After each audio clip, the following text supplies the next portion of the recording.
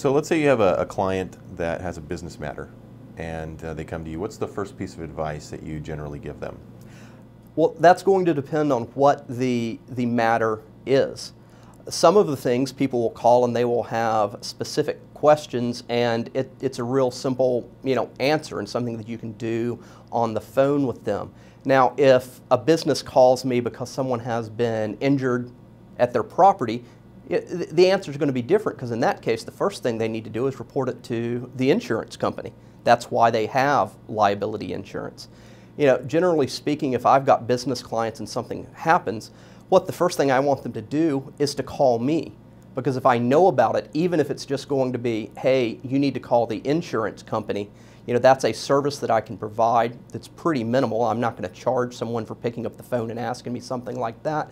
That's something that is easy to do.